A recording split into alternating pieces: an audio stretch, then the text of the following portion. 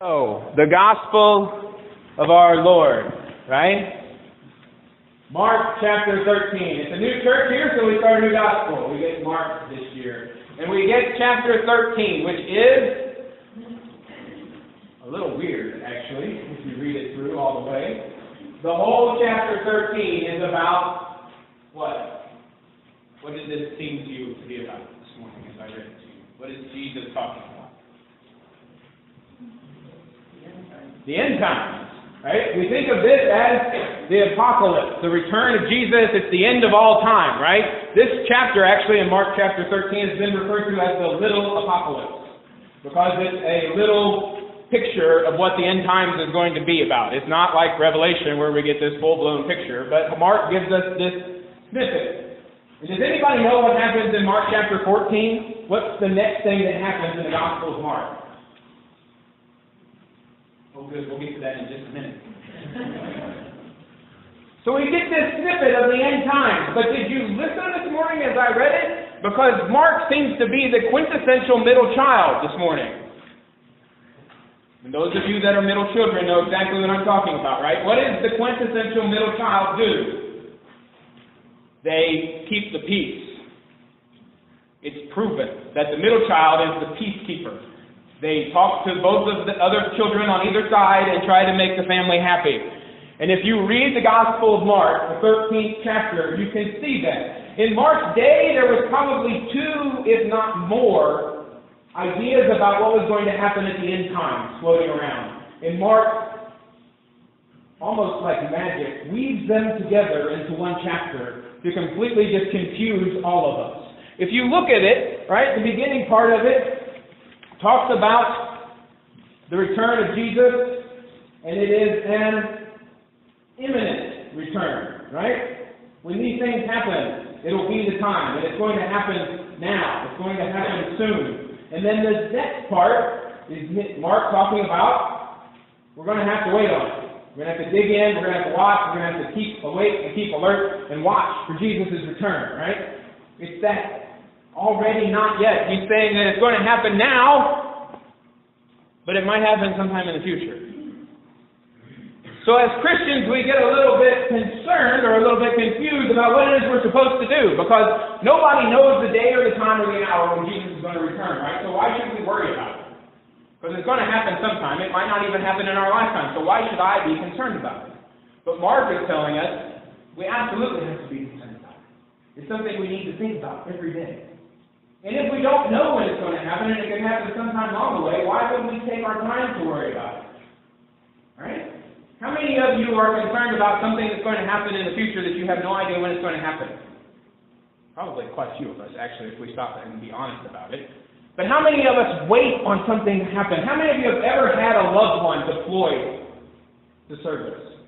And what do? Expectantly, every day, wait for their return, right? It's not something that you have to think about. It's just something that you do because it's part of who you are. We wait for Jesus to come, and it shouldn't be something that we haphazardly do, because Jesus is going to come to us. And if you go to Google, you can get a countdown, I'm sure, on how many days, hours, and minutes are left until Jesus comes. Right? Jesus is going to come as a baby in a manger. And is that what Mark is talking to us about this morning on waiting?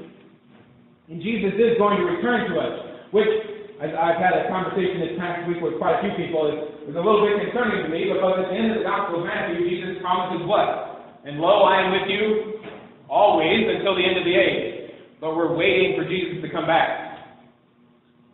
He's here. Why are we waiting for him?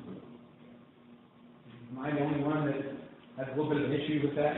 He said he's always going to be with us, but we're waiting for him to return. Right? Is Mark talking about that return? Is Mark talking about Jesus coming to us as a baby in a manger? Is Mark talking about when Jesus comes back to us on the clouds to take us all to herald to be with God for the rest of eternity? Trying to keep the peace between those two of an imminent return of Jesus coming back today, or Jesus coming back tomorrow, or someday in the future? Or is Mark telling us something completely different? I think Mark is telling us something completely different here. As we read this chapter, and it seems to be out of place, because in chapter 14, Jesus goes to start the Last Supper, praying in the garden, trial, and being crucified. And I don't think it's a coincidence that there's 4 words used here in the 13th chapter of the Gospel of Mark that are then again used in the 14th chapter of the Gospel of Mark. What does it say? It says, Jesus says to the servants, "You don't know when the master is going to return. It's at evening, or at midnight, or at the cock crow, or at dawn." Now, after staying on the Burkhart farm, I know that there is a difference between when the cock crows and dawn. I don't know where those cocks get their ideas, but they start crowing at 3 o'clock in the morning and just go, "Oh." But I wondered about that when I read that. It says, isn't the cock crow at dawn? But it's a different time, really. The cock crows when it wants to, or on a set kind of schedule, and then dawn comes. But are these 4 arbitrary time periods, or is it something that Mark is trying to point to something for us? Because Jesus' advent, Jesus' coming, is something that happens many times. Jesus comes to us as a baby in a manger. And I keep pointing underneath the altar because one of the congregations I served in the past had a manger underneath the altar. That's why I keep pointing. Right? Jesus comes to us as a baby in a manger is one advent. But the advent that Mark is pointing to is not happening. Jesus is going to return to us again, even though He is always with us in spirit, because He told us He's going to do that. And that is not the advent that Mark is talking about this morning. There's a third advent when Jesus comes. And the heavens are shaken, and it's darkened, and the temple is shook, and all of heaven and earth are connected in one point. And it's exactly what Mark is pointing to us this morning. It is evening, it is midnight, the cock crows, and it's dawn. Because in chapter 14, we start the journey from Jesus at this point to the cross. And Jesus meets with His disciples, and they sit down for a meal. They sit down for the Last Supper. And when do they do that? When it is evening.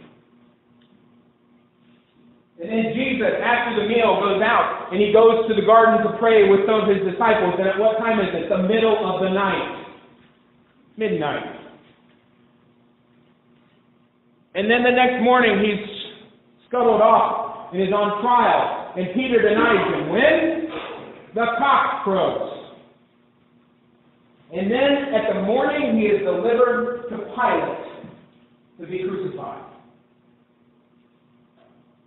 Evening, midnight, cock crows, morning. I don't think it's a coincidence that Mark uses those 4 words in chapter 13 and then uses those same 4 words again in chapter 14. The advent of which Mark is pointing us to, which we need to be focused on this season as we await the coming of a baby in the manger, is the fact that Jesus' advent is when He was hung on that cross. And God's love was completely poured out for each and every one of us. The point when the heavens were shaken and the earth was darkened and the temple curtain was torn in two because Jesus brought us God's love. And that's exactly what happens with this baby in the manger. And without the cross, Jesus' birth and Jesus' second coming doesn't mean anything. Without the outpouring of God's love upon all of humanity, it doesn't mean a thing. God died so that you can have His love. And that's the advent that Mark is pointing us to this morning. The fact that Jesus loved us so much that He came into the world and died so that we might have eternal life with God. That's the advent that we need to focus on. That's the advent that needs to shape our lives this season. Not to berate people or beat them up because of the things that we're doing in the world, but to wait upon that long-expected Jesus, the baby who comes to us in the manger, who died for you on a cross, and has promised you and will come back to take you to be with God for all eternity. So focus on the Christ who gives you love. Focus on the Christ who gives you life. Focus on the Christ who came so that you may always be with God. And give that Christ to the world as we wait for the baby to come in the manger. Amen.